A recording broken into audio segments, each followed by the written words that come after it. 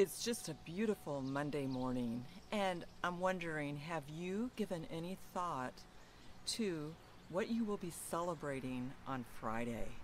Sometimes we just jump into activity on a Monday morning, but what will you be celebrating on Friday? And I think that's a really important thing, and my best weeks are when I sit and I really get clear on that. And I like to think about Einstein. Einstein is known for his quote that imagination is more important than knowledge. But what most people don't hear around that quote is the second part of it.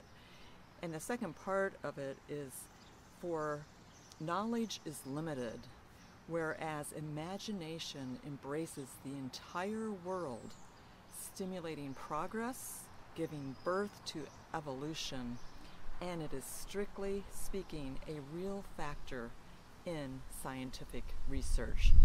So in my best weeks, I really think about Friday. What am I celebrating?